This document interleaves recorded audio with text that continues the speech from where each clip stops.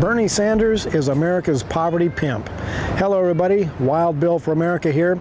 And the term poverty pimp is normally used for guys like Jesse Jackson and Al Sharpton. And yes, they do keep certain groups of people in poverty with their crybaby politics.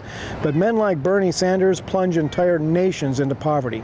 For instance, the mainstream media is ignoring with all of its strength Venezuela.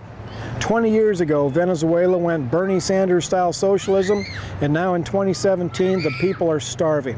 They're fighting over garbage because garbage is all they have to eat. Probably the saddest sight in Venezuela was the elephant starving to death in the zoo. Poor animal was nothing but a bag of bones. Thanks to Bernie Sanders-style socialism, Venezuela can't even afford a bale of hay for that poor elephant. 20 years ago, Venezuela was one of the wealthiest oil countries in the world.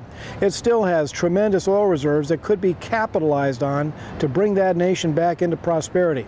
But the radical Bernie Sanders-style socialists would rather see the people of Venezuela dead and dying in the streets than to admit that they were wrong and to allow free markets to operate.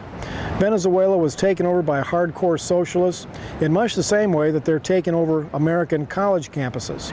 The man who just tried to assassinate Republican congressmen was a hardcore Bernie Sanders supporter. Bernie Sanders, America's poverty pimp, is poised to become filthy rich if socialism ever takes over the USA.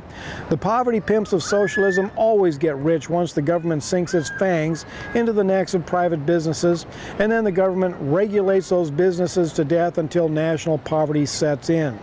They promise the people lots of free things, and non-thinking people blindly follow. As poverty and starvation takes the nation, the poverty pimps can be heard giving their speeches about the evils of capitalism.